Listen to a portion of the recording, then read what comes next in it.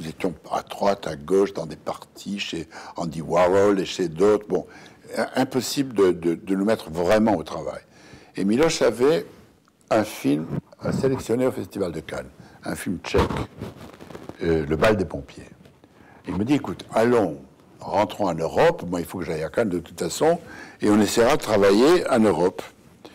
On prend un bateau, je me rappelle, on a traversé sur le Queen Elizabeth l'Atlantique, c'était comme un rêve. Tous nos amis hippies sont venus nous saluer au départ de New York, y compris quelques filles que nous avions bien connues, bien sûr. C'était les avantages du moment. Et nous arrivons à Paris, nous allons à Cannes, et le jour le lendemain du passage du film de Milos Forman éclate les mouvements étudiants à Paris. Truffaut, Godard descendent à Cannes et on décide d'arrêter le festival de Cannes.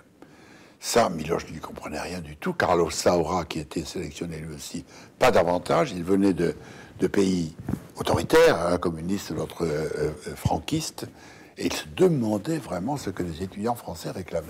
Il ne pouvait absolument pas comprendre. D'ailleurs, nous sommes rentrés à Paris, Milos s'est couché chez moi, abattu, presque déprimé, pendant 3 semaines, au fond d'un lit, sans pouvoir comprendre ce qui se passait. Il disait, mais nous, à Prague, nous avons tant de mal à descendre le drapeau rouge. Pourquoi vous voulez le monter? Il ne pouvait absolument pas comprendre. Je vois encore, il y avait Ivan Passer qui était là aussi, notre metteur en scène tchèque, grand metteur en scène. Et avec Milos, je les vois un jour en face de Roger Vadim, qui pour eux représentait l'idéal, une Ferrari, des châles de chez Hermès, tout ça. Et Vadim, très charmant au demeurant, leur disait, mais vous savez, s'il y a une chose qui est absolument évidente pour nous, ils étaient là, ils l'écoutaient avec leur petit costume tchèque, une cravate. S'il y a une chose qui est absolument évidente pour tous, c'est que nous voulons l'avènement du socialisme.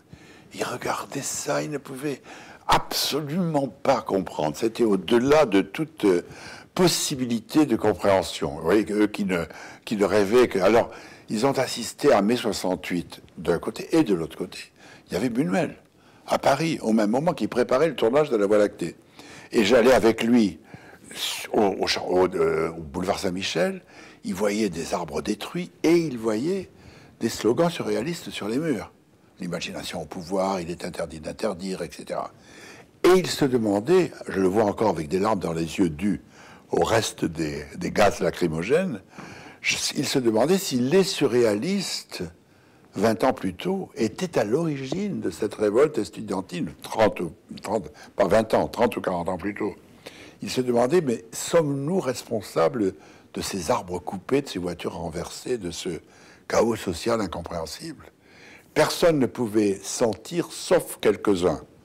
Nous étions, Milos et moi, par exemple, d'une génération déjà, nous avions déjà 37 ans en 68, donc nous n'étions pas étudiants, nous avions un regard assez intéressé, car c'était une société qui changeait, qui cherchait à exprimer quelque chose, maladroitement peut-être, mais en tout cas, beaucoup de choses sont nées en 68. C'est une des révolutions les plus efficaces qui ait jamais eu lieu, contrairement à ce qu'on croit.